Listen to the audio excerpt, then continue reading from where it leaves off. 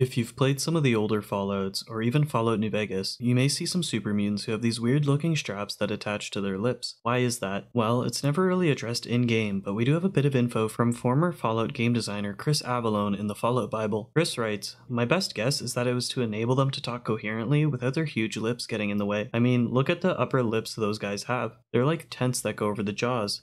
Bleh. So it seems like the mouth harnesses are to hold the upper lip in place in order to communicate properly. I'd imagine it would be quite difficult to speak with big ol' floppy and fleshy lips. As for why we hardly ever see Bethesda-made Fallout super mutants with these mouth harnesses, it's likely because each of the Bethesda mutants come from a different strain of FEV, mutating slightly different than the Mariposa strain.